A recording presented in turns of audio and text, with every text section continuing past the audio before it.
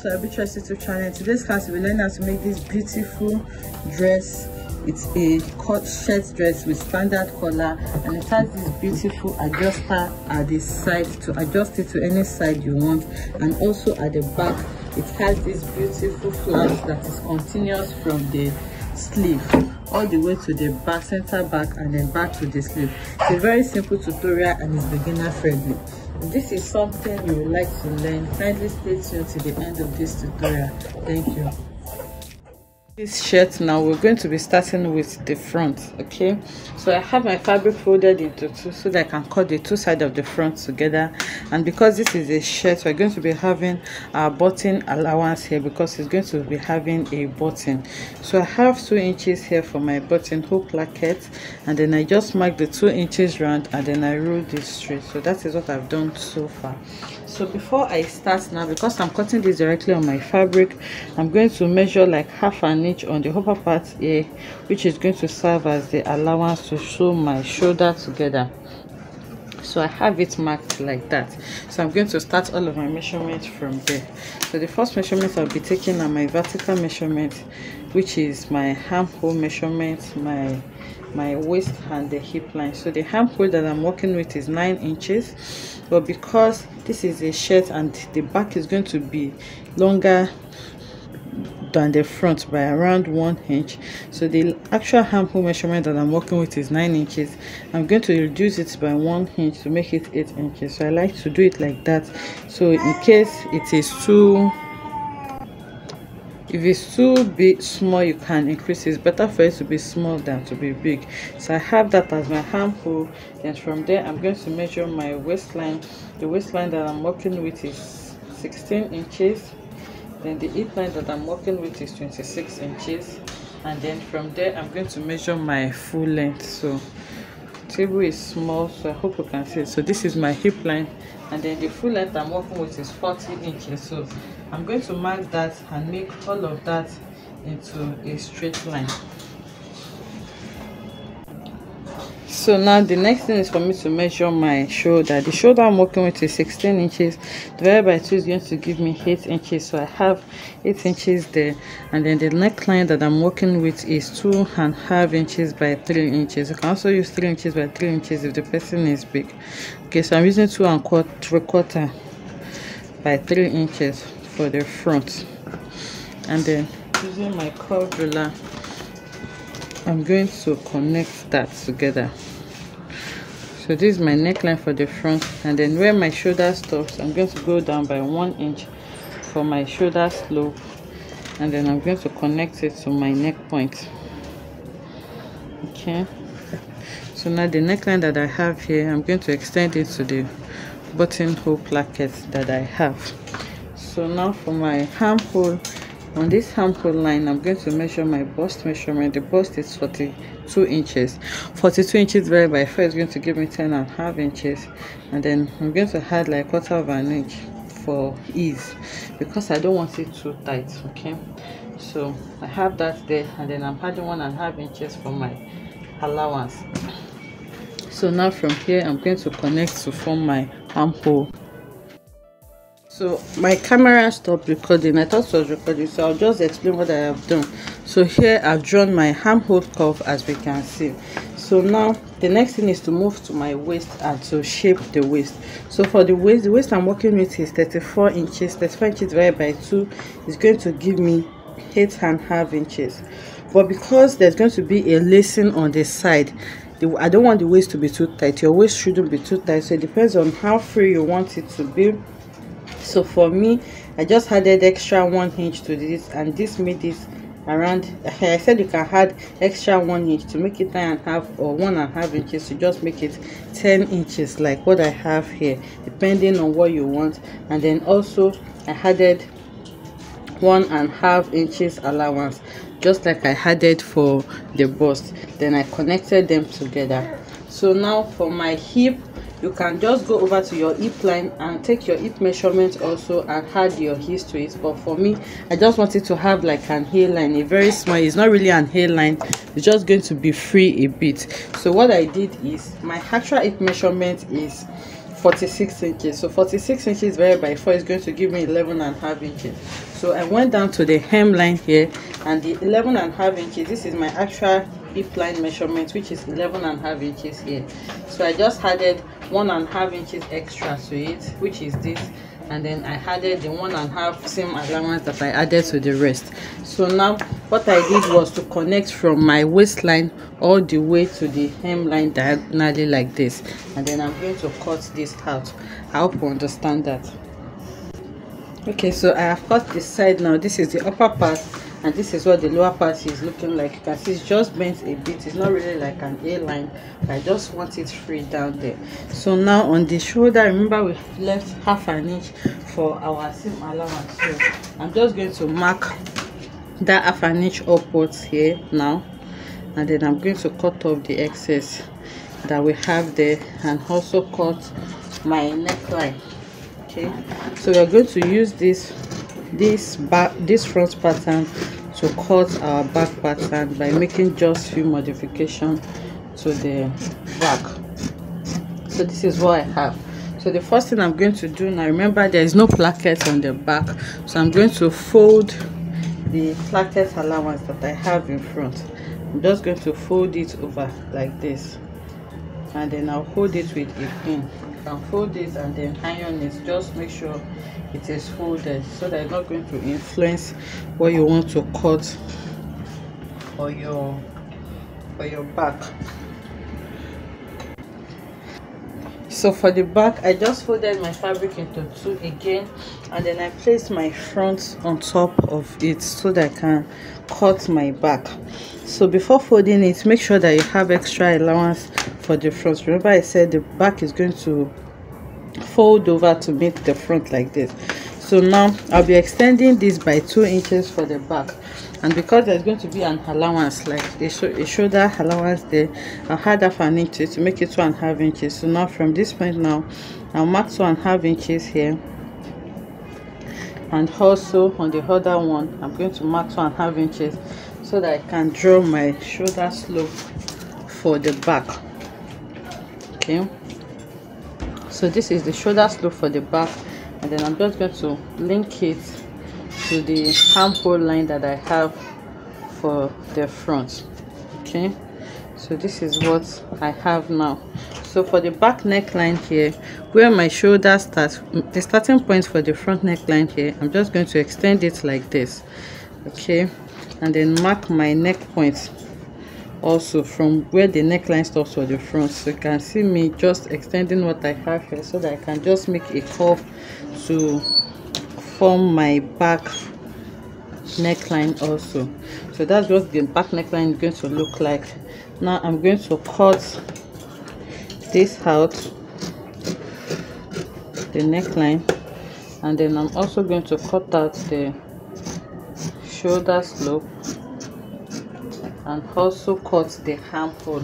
So the only difference for this is also because for in the length, there's going to be a difference in the length. For this, I'm going to extend the length by 1 inch for the back, and the reason I'm doing this is because I want to divide the back on this center area here, on this upper part, on the chest line area. So I just want to divide it a bit because I'm going to be inserting a flounce there. So if you're going to be placing your flounce just directly on top of your dress, you don't need to add this allowance, but because I'm going to divide it and then I will sew it back, it's going to make it jump and it's not going to be equal with what I have in front. That's why I'm adding 1 inch allowance. It's going to be 1/2 inch for the upper part and then 1/2 inch on the lower part, so that by the time I join it, I'm not going to have any shortage. By the time we get there, you understand what I'm saying better. So now I'm just going to use this measurement. This is the only modification we are doing. I'm going to cut out this now, and then I'm going to use this front to trace out exactly what I have for this side, and then on the lower part I'm just going to increase it by 1 inch.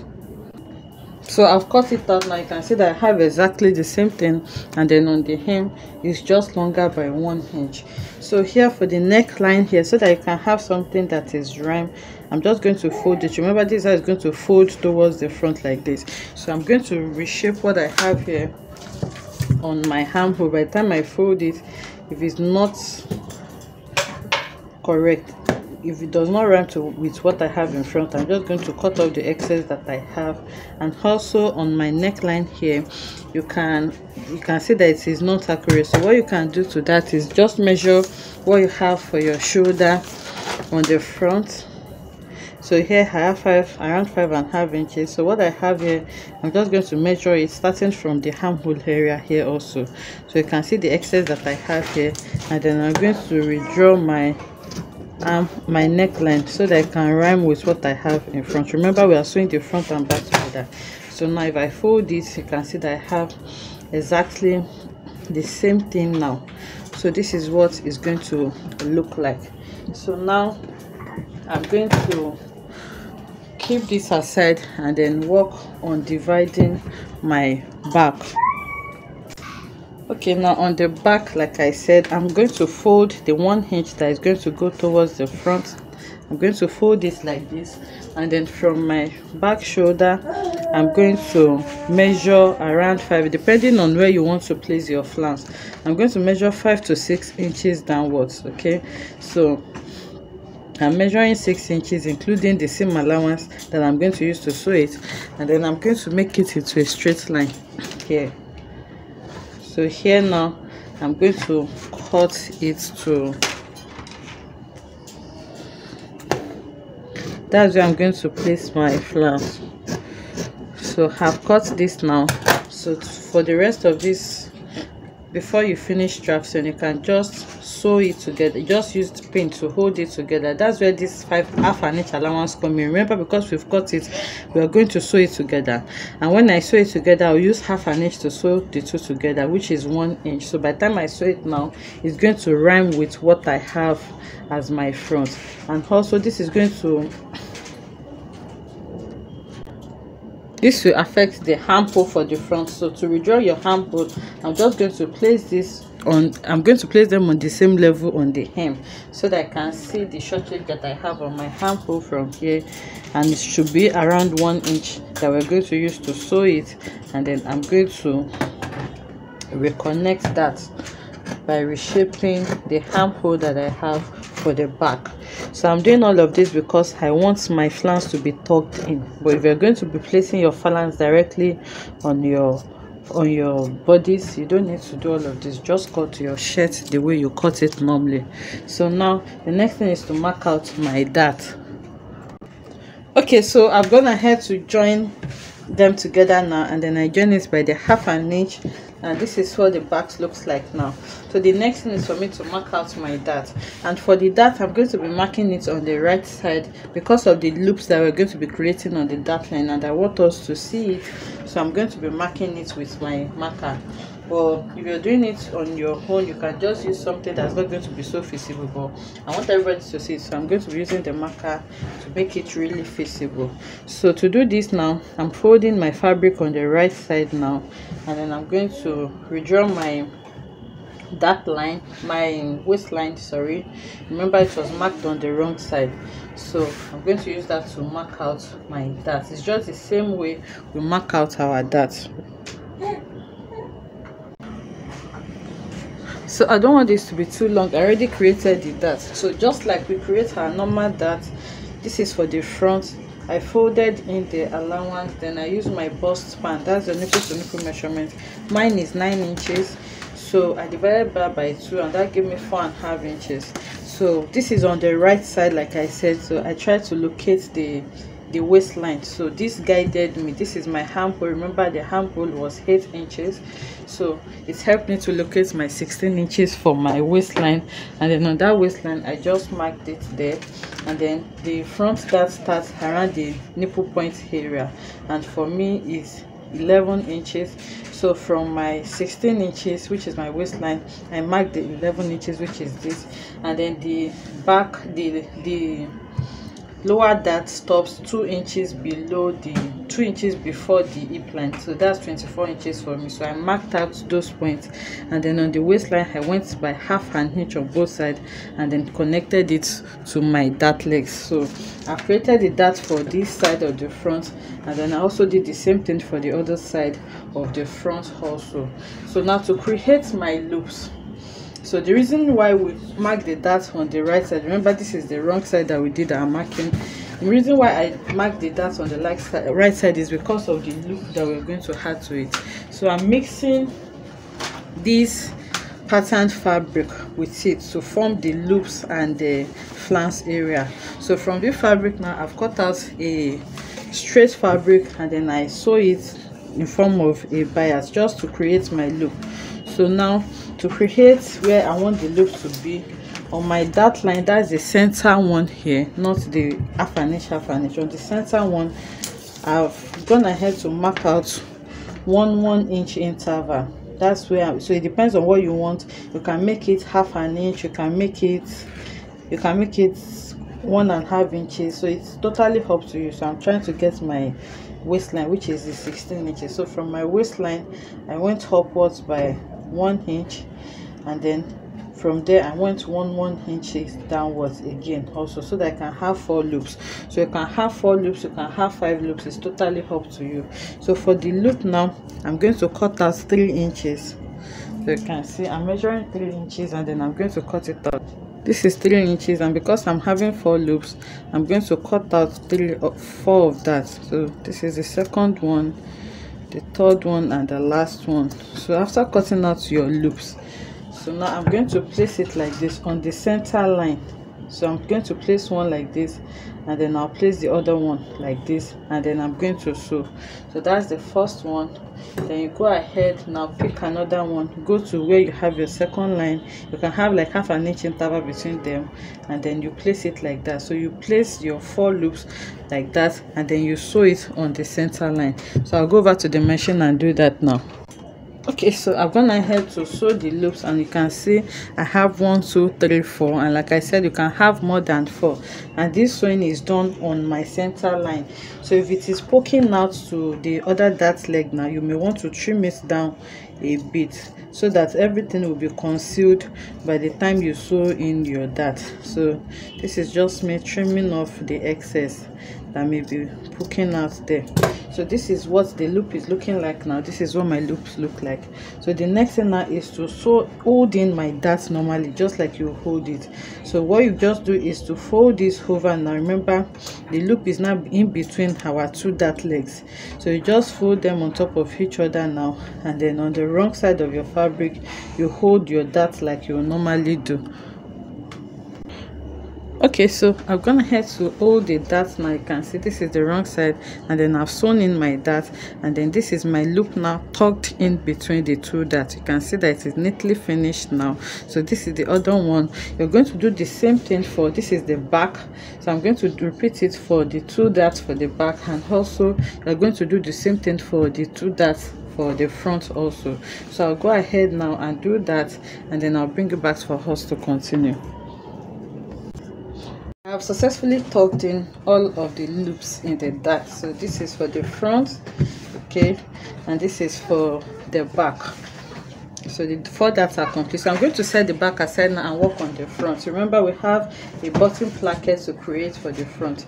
So the front is still together. So the first thing I'm going to do is to fold it into 2, and then use my scissors to cut it into 2 pieces so that I can have them separately, and then create my bottom placket. So now I have it folded into 2. Arrange it well, and then you cut it at the center front. So after cutting it, we have it separately like this. So the next thing now is to create our placket. So to create this placket, you can just fold it inwards like this. So I notched where I have my, you can see my notch. I placed the notch where my placket allowance starts. So now you can just fold it inwards to the wrong side like this, and then fold it a bit so that it matches with where you have your placket allowance, and sew it down. But because the fabric I'm using has the same pattern on the front and back, you can't really tell the difference between them. I like to fold it towards the front because I like the pattern that it gives me. So because it's like that, I can still get away with this. So instead of folding it to the back, I'm just folding mine to the front like this, and then once I fold it to the front, I'm going to fold it like tiny a bit. Okay, so you just fold it tiny here, and then fold it again to match up with what you have here. So you just fold all of that now, and then pin it to the hem and then I'm going to sew it on both sides. So I'll do that and bring it back to show us what it looks like. Okay, so I've gone ahead to sew it on both sides. I can see how fine my bottom placket is looking now. So I have it on the two sides, and by the time you hold it, it's going to be like this. So if what you're working with is not so strong, you may need to add interfacing to this before you fold it, just to straighten it because of the buttonhole that we're going to be making there. So I'm just going to hold this with a pin now so that it's going to stay in place for me, and then I'm going to bring in my back and lay it on the front so that I can sew it together on the shoulder and also on the side. Then we'll move straight to the sleeve. So now I'm going to place it on top of each other now and go ahead and sew it on the shoulder, and then also join it by the 1.5 inches allowance I left on the side. I'll do this and bring it back to show us what we have. So I've gone ahead to sew it on the shoulder as you have seen, and then also on the side. So if you take note of all the necessary allowances, the side have to match, and once it matches and you arrange it, you will see that the back will drop down to meet the front by the 1 inch allowance that we added. Okay, so you can see that the hem is exactly on the same level. So now, and I sew it by the 1.5 inches allowance that I left. So you just take note of all those important points, and by the time we turn it out, this is what the shirt is looking like now. So now we're almost through. The next thing is to create our sleeve.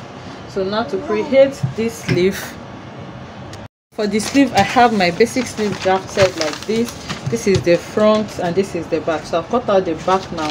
I'm just going to separate the front from the back. It's a long sleeve, and I already have a detailed tutorial on how you can draft your basic sleeve on the channel if you don't know how to. So this is the front and this is the back. So it's important that you label this front and back. So remember when we were drafting the back, I said I'm going to be inserting a flounce. Okay, so for the flounce, I separated it. I went down by around 6.5 inches, and then I cut it off at the back. So I'm going to do the same thing for the sleeve also. I'm doing this because I don't want my flounce to be opened. I want to tuck it in between the seams that I have there. So now you're going to arrange your pattern very well on the armhole area. Remember, this is the back. So you see the front, the back extending to the front here. So this is what my armhole is looking like now, and this is the back where I have the yoke. So this is my front and this is my back. So now you can either, you can do it in two ways. From your shoulder, which is here, you can use your tape to measure where this seam stops. So from here now I have around 4 inches, and remember I used 1/2 inch to sew it inwards, so that's 4.5 inches. So you are going to cut 4 inches here, because when we are transferring it to our fabric, I'm just going to add a 1/2 inch allowance, but I don't want us to forget. So it's either you measure it here and then indicate it from the shoulder of your back, or you just take your sleeve now and then use it to match it up. So when you get to that point where you have your yoke, the yoke that we have at the back, you just notice. So it is at that point now. I'm just going to reconfirm it here, and okay, the 4 inches is here. So remember, the paper cannot bend like your tape is going to bend, so you want to follow what you have on your tape to be sure. So I have the 4 inches there, so that I can have something straight. I'm just going to bend it. Okay, so like I was saying, it's on the back part. Remember, the flounce is going through the back. I'm just going to fold it now to the hem to have something straight, like I have like this. Okay, so after folding it, you can see what I have here. I'm going to separate it and then cut it separately. So this is going to be one side, and this is going to be the other side for my sleeve. So when you are cutting it on your main fabric, you may want to add the allowance, the 1/2 inch allowance that you are going to use to sew it back to it. So I have this like this for the front and this one for the back. So I'll go over to the table now, cut it on my fabric, then bring it back. Okay, so I've gone ahead to cut it now. You can see the allowance that I left here. Okay, so now the next thing is to sew these to our bodies. So you can just sew it together and sew it, but for me, I'm just going to open up a bit of my yoke and then I'm going to sew it separately. So I'm going to sew this side to the shorter part, and then this long part I'm going to sew it from the yoke at the back all through to the front. So I'll do that now, and then I'm going to join it on the under arm, and then I'll bring it back to show us. Okay, so this is the under arm, sorry. So I'll do that. I'm going to join it together on the under arm by placing this side to this side. So I'm going to shape it. So the only opening I'm going to have is the opening that I created along my yoke area, so that I can measure it to cut out my flounce. Okay, so now I've gone ahead to sew the sleeve to it, and you can see this is the opening. I've sewn it on the underarm. You can see that it is closed on the underarm now. So this is the opening that we have at the back. It's from the yoke, and then it continues. You can see how open it is. So now for your flounce, you just need to take your measurement from this place now all the way to the armhole, to the back, and then to the other sleeve. So the measurement that you have there is what you're going to use to cut your flounce. You can either cut your flounce in front of a straight form, and then you gather it, or you cut it in flare or spiral flounce. Whichever one is fine, depending on the amount of fabric you have. So I'll cut my flounce now, and then I'll bring it back to show us how we're going to attach it. So I've gone ahead to mark out my flounce now. I hope you can see this. It's a spiral flounce. I have a detailed tutorial on how you can draft it if you don't know how to. And the length of the flounce is 5 inches, including seam allowance. So I placed the right side against the wrong side, because you can see that there is a clear difference between the right and wrong side, and it's going to show. So I decided to line it. That's why I'm cutting 2 of each to turn out each other. So I'm going to cut it out now and take it to the sewing machine, and then I'm going to line it. I'm going to sew it together to turn it out, so that I can show us how we're going to fix this to the bodies. Okay, so I've gone ahead to turn it, and this is what it looks like after ironing it. You can see I have the same thing on both sides now. So the next thing is to insert it into our yoke. So to do this, I'm going to rip the seam that I have, and remember I just loosened a bit of the back seam to insert my sleeve. So I'm going to loosen it completely, and then I'm going to sew in the flounce. So the seam is ripped now. You can see that it is opened up completely. So I'm going to insert my flounce in between these seams. So it's going to start from the sleeve. I've already hemmed the sleeve on the hemline here. So I'm just going to put it like this and sew it first, and then I'm going to find a way to turn it to the other side and sew it. So if you're not able to sew it, you can just loosen the underarm so that you can have access to sew it completely, and then you close it by the time you are done. So when we are done, the flounce is just going to look like something like this. Okay, by the time we finish inserting it. So this is simple. For the back, I just need to pull it a bit like this, and then suspend my flounce in between the 2 fabrics, and then sew it.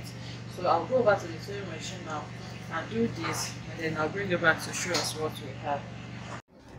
So I've gone ahead to sew it now, and you can see that the sleeve is in between the yoke and the lower bodies, and it just goes all the way to the sleeve, as you can see. And this is what it looks like on the outside. You can see that it is neat on both sides. So now the dress is almost complete. The next thing is for me to measure around the neckline to draft my collar, and I already have a tutorial on how you can do a standard shirt collar on the channel. If you don't know how to, you can check that out. Then fix my collar. Then after fixing my collar, you make your buttonhole, fix your button, and then you hem it on the lower part, and your shirt is ready. So now for these loops, now I've gone ahead to create my rope. So you just need to fix your rope in between the loops for the front and the back. Okay, so you arrange it well, and then you fix the rope for the 2 sides, and that's what you're going to use to adjust it anyhow you want. Okay, so this is for this side, and this is going to be for the other side. So on the hemline, you can decide to leave it straight like this, or you can just shape it on the hem, which I think I'll still be doing. So to do this now, I'm just going to fold this back into 4 that we started with. Okay, So after folding it into 4, on the side I'm going to measure like 3 inches upward, and then I'm going to connect it to the center. So this is the side seam and this is the center seam. So this is actually optional. So after arranging it on this side, I'm just going to go up by 2 or 3 inches. I'm going up by 2.5 inches, and using my curved ruler I'm going to connect it to this side. Okay, so like I said, it's not compulsory, it's just what I want to do. So after connecting it like that, I'm going to trim it off. So this is just going to shape it a bit on the hemline. So this is what the hem is looking like now. You can see it's no longer straight, it's a bit bent. So I'll go over to the sewing machine now and fix my collar and then hem it, and then I'll take it to the mannequin so that we can see what it looks like. Okay, so this is what the dress looks like now. The collar is fixed, and I just need to fix my button and my buttonhole on the placket. So on the side now, we can see that I have already fixed a rope in the loops that we created, and what this loop is going to do is to gather all the excess fabric that I have here. Even if the dress is big, it's just going to adjust it to whatever size that you're working with. All you just need is to drag this rope as much as you want, and it's going to be fitted. You can see that we used a big size for drafting this, and this mannequin is actually a small size, and it's fitted on the mannequin. So the rope is attached to the 2 sides, and now if we turn to the back, we will see the flounce that we created. So the flounce is continuous from the sleeve all the way to the back and then to the other sleeve, and you can see how fitted it is on the back also because of the adjuster that we have there. So now when we're drafting, we opened it up here by 6 inches because we want to tuck in this flounce here. So if you don't do that, it means your rough edges is likely to be showing the seam allowance that you used in sewing, and you don't want that, especially because of the sleeve. Remember, the sleeve is going to be showing both ways, so it's better to just insert it inwards like we have it here. So I hope you enjoyed making this tutorial with me. If you enjoyed it, let us know in the comment section. Like, comment and subscribe to our channel, and I'll see you in the next one. Bye.